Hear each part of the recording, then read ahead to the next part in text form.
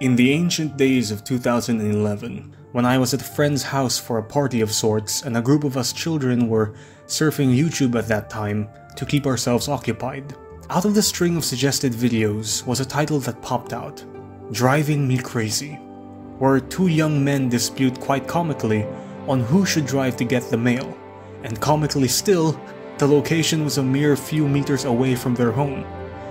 Forgetting their keys to the mail and being out of gas, one of them went home as if it were some terrible trek, and twist after twist, it ended with the whole scenario being an archived footage being used by people of the future to emphasize the struggles of the past. Alas, such a video would mark my descent into the rabbit hole that was Smosh.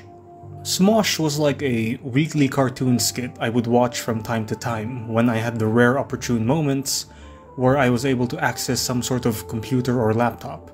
As in that time, I did not own a smartphone, nor were they popular from where I lived. I don't think smartphones existed at that time, or it's just where I'm from. There was something about just two guys making videos online and delivering something presentable. It broke the notion that I needed to become some sort of savant or gifted child in order to create works of art in video format. And so, because of watching these Smosh videos, I began making videos of my own using my phone, and they were mostly first-person shooters as I held the phone in front of me and in my other hand a stick shaped like a gun. From making videos with my siblings, neighbor, and at the site where my family's new house was being built, it was a fun little experience as a kid. I even once made a rifle out of red popsicle sticks. I was that desperate for better props. Unfortunately, however, those fun little clips are now lost, either due to me constantly losing my phone or making room for memory. It's one of those little things I regret. Now, the idea of just making something from home, no studio, no professional chicanery, and being able to share it with the world was something eye-opening. And when I was able to get my first ever netbook, basically a small laptop, I decided to make a YouTube video. I'm new in YouTube, and I'm a noob from these AE Artix games, so this is just testing. And a Happy Wheels playthrough. What are we doing? Son, we are going to break glasses. But Dad, why? Because the level said so. It was terrible, and I realized I didn't have much to say, so it was just two awkward videos devoid of any significant content. And apparently, I even recorded some mundane activities during my early junior high days. Mr. Jericho, okay. Hello, my name is Mr. Mount Mopon. So, this is our classroom. That is our classroom. Not really a form of art, but a little time capsule I can appreciate today. But this idea and action of just making stuff on your own, or in the case of Smosh, with friends, without any need for a professional background, allowed me to make and share things that I would have otherwise either kept to myself or never made at all. And so occasionally, especially during junior high school, I would make these teleporting videos with my friends and classmates because I had just learned how to pause and record simultaneously. The results were fun.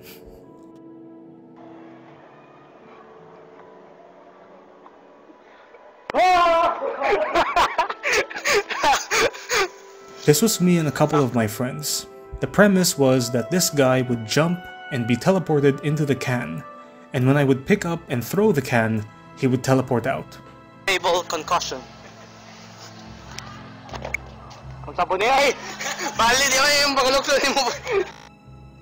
And I also recorded other moments such as a music video. Sometimes the world was on our side, sometimes it wasn't care. And when we were together, it made a dream come true. If I had only one friend left, I wanted to be you. And overall just stupid or everyday mundane stuff.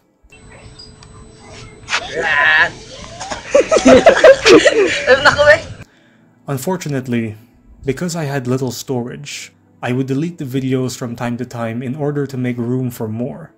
I wasn't yet savvy with flash drives and phone-to-computer connectors at that time. I was still a kid, still learning the technology as it went on.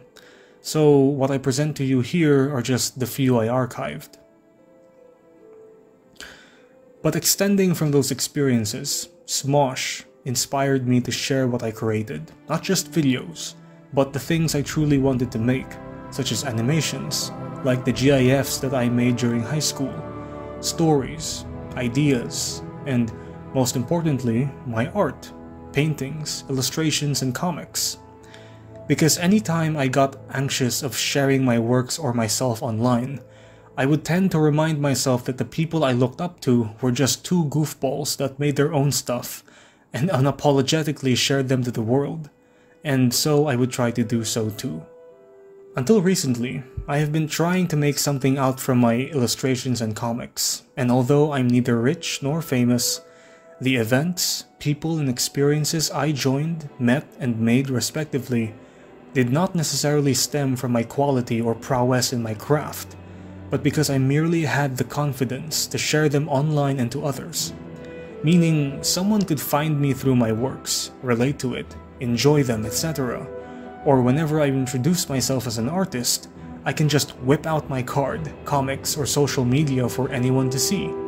It's that confidence, bravado, and faith in what I do that I realize any sense or semblance of success would come from. If there was any other thing I learned or realized from watching Smosh, is that joy and happiness is only true when shared. That keeping things only to yourself, no matter how magnificent or objectively masterful your works may be, by not putting them out there for others to view and experience, then who are we expressing to? Who are we communicating to? Because art, be it film, animation, music, literature, or painting, are mediums of expression, which connects us as people. Now, I do not mean to say that if your work is not viewed by 1 million people, then you're a failure. No, if that was my point, I'd be a massive hypocrite. Nor would I have the goal to be sharing and making any of these. No, what I mean is that just have someone, at least one other person to share your work or works to, or participate in your art, hobby, craft, or whatnot. Because while making things for yourself is indeed somewhat fulfilling, something I can attest to for sure, to have it include others, be it as a participative endeavor or service or product, a shared expression of idea, passion, or thought, elevates such a fulfillment to a level where you become connected. And because we are social beings, that connection, I believe, is important, and greatly provides a sense of something greater. One of the thoughts that reassure me is that even if Ian and Anthony from Smosh never became famous, never became a titan that would dominate YouTube for a time with all their multitudes of channels, camera crew, whatnot, in that alternate universe, Smosh would still most likely persist.